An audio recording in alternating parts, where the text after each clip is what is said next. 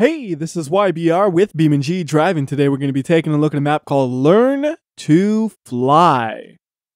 So the map starts you in the air a little bit, so we've already lost our mirror and damaged our tailgate, but it doesn't affect the way the vehicle itself drives. And over to the right here, that's where the fun is at, but it's a little bit hard to see the fun because it's so steep. You have to use a little bit of an awkward camera to make sure you're going the right direction, not just driving right off the road. We have a bunch of ramps with various things at the end of them. First one is a tube that goes way up into the air, which we're not going to be able to get to the top of, and it's not really the vehicle itself's fault because I've used a few different vehicles trying that out, and most of them aren't going to get all the way through the tube, and those that do end up just falling back in the tube anyways. So it's not much different than any other vehicle. So now we can go ahead and bring that back up to the top and try the next one. But to try the next one, we might as well use a different vehicle for variety. So let's go with the lead sled version of the Burnside.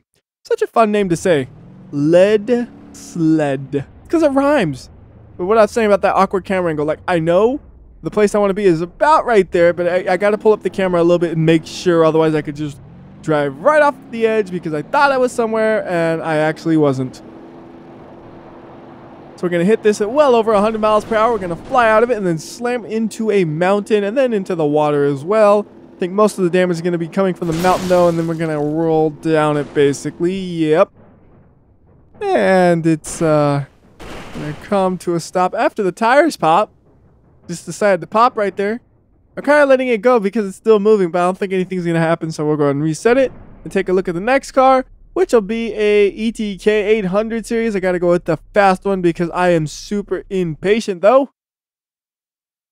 And we can go behind us a little bit and forward, and we're gonna find the next thing which we can jump off of. And this one I'm actually just zoom out the camera a lot because I don't know exactly where this one is. Oh, we're already there. Perfect. Let's go ahead and floor it. We're going to hit that, and then we're going to smash right into the ramp. We're driving down already. How inconvenient is that? Like, I go all the way down there just to crash into the ramp like that. Why? Because that's the way it's designed. That's what you're supposed to do. And you could do it again if we had a functional drive shaft, but, well, we don't, so we can't really accelerate after all. Oh well, let's go ahead and reset that and swap it out for the Hirochi SBR4 hill climb version because we need a really fast car for the next jump we're going to be doing because we're going to be inverting the vehicle. So let's see, where is the next one? I'm actually a little bit behind it. I didn't expect that. I thought I would have to go backwards a little bit, but we're already back enough. So here's the one. You got to do a full loop, and for loops, it's much easier if you use this camera angle. So we're going to swap to that and keep going full power. Come on, just keep going. I don't care. 360? Yeah, totally 360 that thing. I mean, we weren't going to be going very fast anyway, so 360 didn't do too much of a difference. And actually, it was kind of cool doing a 360, but I don't think I would trust myself doing it with the external camera. I could try it, but it would just lead to disappointment, so I see no reason to do so. So instead, we're going to just swap to an ETK I series like the 3000iX. And drive down the next hill, which is located a little bit to my right. We'll line that up a bit better. A little slow, and then floor it. Fast as we can possibly go, which isn't too fast in this car compared to some of the other ones. But it should be fast enough for this right here. Come on. Basically got to the top of that, and we're actually going to fall onto the ground, which will get us even more damage than if we hit the road, so I think that's a bonus. And then we're just gonna slide underwater until we get to the low point right there, and then we'll reset it. I'm gonna swap it for the next car, which will be a 200BX, and we'll just go with a Type LS, nothing fancy, just a regular 200BX. We'll look around a bit, try to find the next ramp. There it is. And then floor it. And this one's nice and simple. It's just a jump at the end of this one, which will hit at 140 something miles per hour. And right into a tree. Oh, right over the tree. I thought I was going to hit it, but just a little too high to actually make contact. So the car's on fire, but thankfully there's the water to save the day, making sure nothing burns down. So we'll reset that. In the next car we're going to use, how about a sunburst? I was going to do Bolide, but the sunburst was calling me. And it doesn't really matter which one we use, so let's just go like Sport RS. You know, a little fast, but Not a race car or anything like that. Zooming out, zooming out. Ooh, I always miss them. They're so sneaky. One thing I wouldn't mind is just the little things at the top that kind of just give you indication of, or little walls actually maybe, where it's just a drop off or something. Just something to tell me, hey, this is the drop off and this is where the ramp is. Just make it a little bit easier. So slow-mo, bottoming out the car, front bumper, barely hanging on. I don't even know if it's hanging on actually. It might just be kind of being stuck on by the speed of the vehicle. And then lights. And then full speed. Looks like we're going to clear that hole and right onto the road, which we will be driving on in a minute because there's only one more jump left, but I want to finish up all the jumps before we look at that road. And you really think of the road as a bonus because this map, it seems like the main thing of interest are these jumps. But then we have a pretty decent rally road we can drive around on as well. So the last car we're going to be using will be the Bolide, and we're going to get one with a big old wing. It's because I like the ones with the wings. Are we lined up? Nope, it's right at the edge. So we'll move it over a little fast, kind of recover. Perfect. Whoa, that one's fast enough to give me a little bit of wheel spin right there. Oh, come on. Stay straight. Perfect. I probably, if I held the accelerator, it might have stayed a little bit more level. I didn't think of that. That was actually a really smooth landing. I mean, yeah, it really smashed in the roof a lot.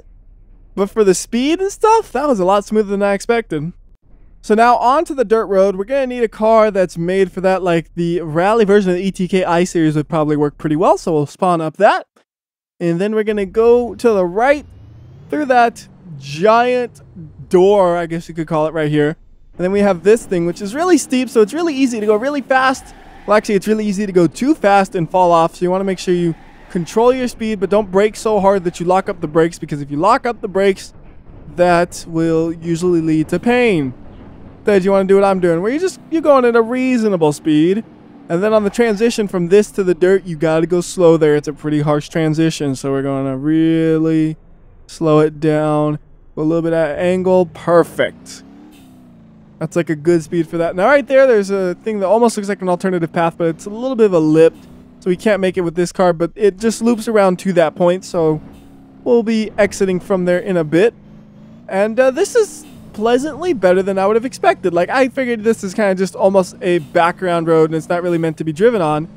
But it's actually a pretty nice road to drive on because it just has so many elevation changes, but it's relatively smooth throughout the whole thing, where there's only a few spots here and there where you could actually brake your car. One of which is where the bridge connects to the dirt road, which is coming up in a bit. So we got to go really slow through there. But I'm going slow through most of this just because it is so steep. You don't want to get ahead of yourself. It's really easy to go too fast and then just fly off the road. Like right here, we could have easily just kept accelerating, but we'd be flying right now and crashing. I want to rather do this in one attempt only because it's a lot harder to do that versus just fly and crash at every single possible location. So we got a little bit of damage right there. Gotta go slow on that next one just to make sure we don't damage it anymore. A little bit of radiator damage is never a concern to me unless I start to see the car overheating. Then it is. But I'm pretty sure we should be okay for the rest of this course without having to worry about the car overheating, because it's a pretty low temperature car. It's not like the drag versions of cars where they overheat in the blink of an eye. It takes a while for it to overheat. A little slower through that transition just to make sure we don't damage the vehicle. Nice and slow, nice and slow. Now right here, I'm going to do something a little weird. I'm going to actually go to the right side a bit like that, because if we go directly to the road, it's really easy to go too fast into it. So right there, if I just kind of use that little bit of the hill to slow myself down to make sure we go into that as slow as possible, not to damage the car. 100% intentional.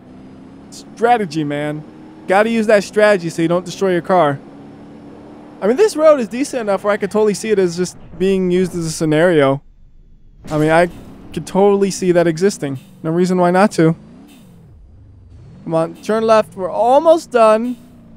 Just got a little bit left. Go slow and steady. I'm not going to break the car in the last few seconds.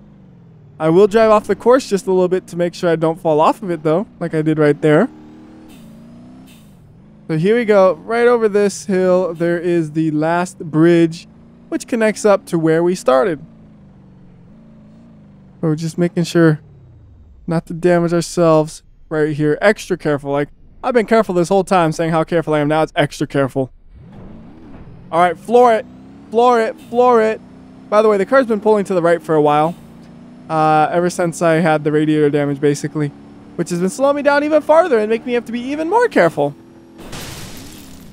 But there you go. That's driving on the dirt roads. And since this thing's still driving, we could bring it back up and then take it through a jump as well. After all that, I think it deserves a proper send-off. Whoa, a proper send-off is not bouncing off of this accidentally. It's getting up to the top and then flying off of it properly. Thought I was going to fall off for a second. Don't give up on me. I do notice the temperature is getting up there a little bit now. But we don't have much left. Oh, no! I don't know if I have enough traction with those pop tires. Let's see. Can we get up? Yes, we can. All right, go a little bit over here. It looks like it might be a smoother transition. And then we can hit a jump. Hope I can keep this thing straight. It's not going to be easy, but I just got to give it my best. Straight, straight. Oh, I'm holding that pretty good. It's actually a little bit easier than I expected it to be. Overheating. Doesn't matter. We're at the finish for this thing. It did an amazing job. I am so proud of this car. Couldn't have asked for any more. Anyways, that will do it. Till next time, this has been WhyBeAre. I'll see ya.